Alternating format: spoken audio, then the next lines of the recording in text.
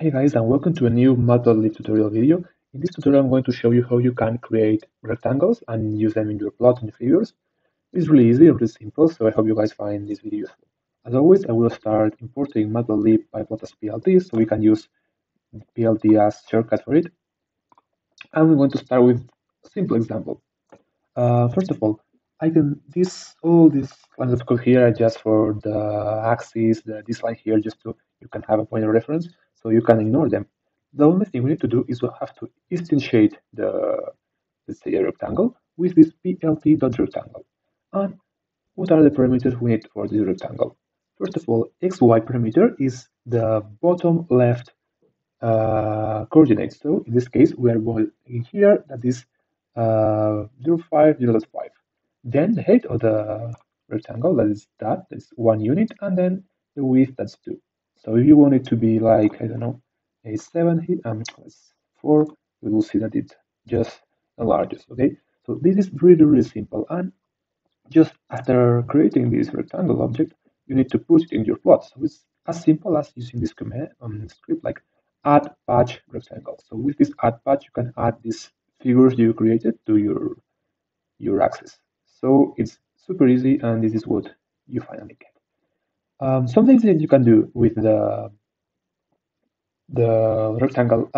Before, I will leave in the description the documentation so you can see all the little things you can change from them. So give it a look.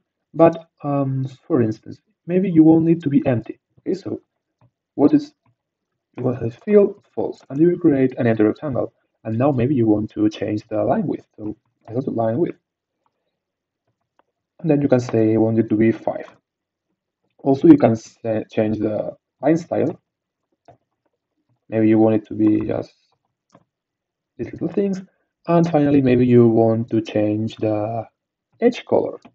This is the color that you give to this outer shape. Okay, so this is what you get. Also, I want to show you how you can change both things, the edge color and the color of the inside of the rectangle. This is super easy. Just as before, edge color, it will be blue, and face color is what we refer as the inside of the rectangle. Maybe we want it to be red. Okay, so this is what you get, and you can also place here line width and line style and whatever you want. Okay, this is as before. Super easy, super intuitive. Just create the object and then add it as a patch. So finally, I want to just show you or say that you can add more than one patch rectangle in the same figure, as you can see here. And the only thing you need to take into account is the ordering which you are pasting the rectangles.